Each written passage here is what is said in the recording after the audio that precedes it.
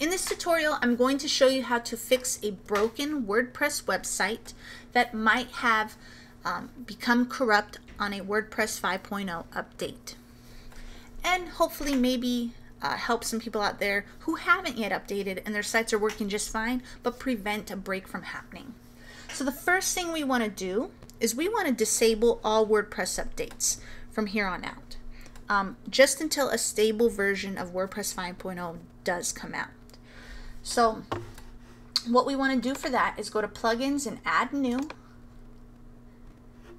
and right here in the keyword search you want to type in auto disable WordPress, or auto disable.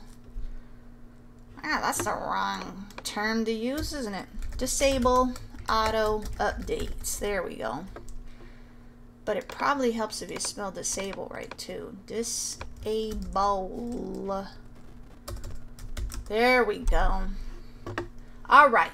When you put in disable auto updates, you'll notice that this plugin right here that says Easy Updates Manager will pop up. Go ahead and click install.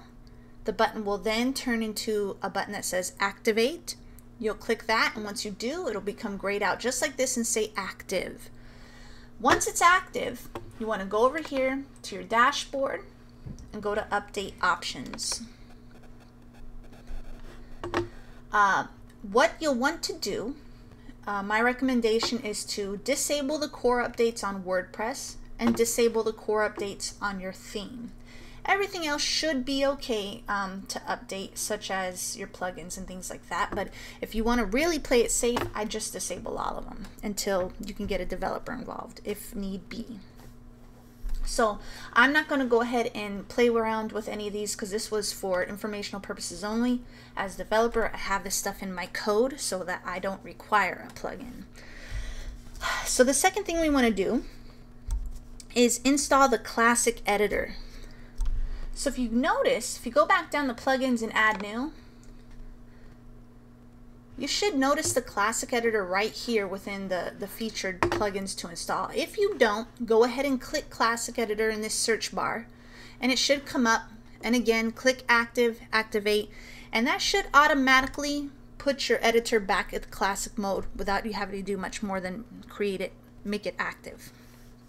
Last thing we're going to do is, if you are a Divi user, Divi has its own classic editor built into the options. So if you go to theme options, you go to builder, advanced, you'll notice here enable classic editor is enabled. So you can try enabling their own classic editor and or actually the Divi classic editor, and continue to use that as well. One more thing is, if you did experience a break, there's a couple of things you can do. You can restore a backup from your host by getting in contact with them, and you want to restore it back to its workable version.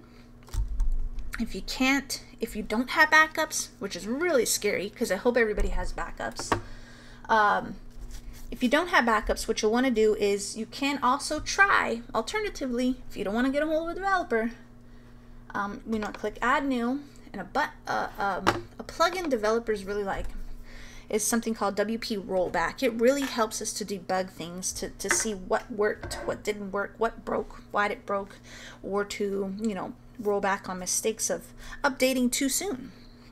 So you want to click in WP rollback, and you'll notice this little plugin right here called WP rollback. Go again, just click install, click activate, and until it's active. And then when you go into your installed plugins menu, you'll notice a little button that says roll back the version, and you can choose which version to roll back on. If you need more details on how to roll back on a WordPress version or how to roll back on a theme, just go ahead and again click this more details button, and there should be instructions in here on how to go ahead and do that. And I'm going to leave that out of this tutorial. If you still are experiencing a broken website, and this is far out of your league to install these plugins, please hire a developer to do it, because obviously we're having to do this every day, and we're going to see it on a lot of sites. and we'll be able to probably fix it a lot quicker and know the plan of action than you'll be able to, and save you a lot of headache. So hopefully that helps a lot of people and a lot of my clients while we're going through the grapevine of getting everyone updated. So thank you very much.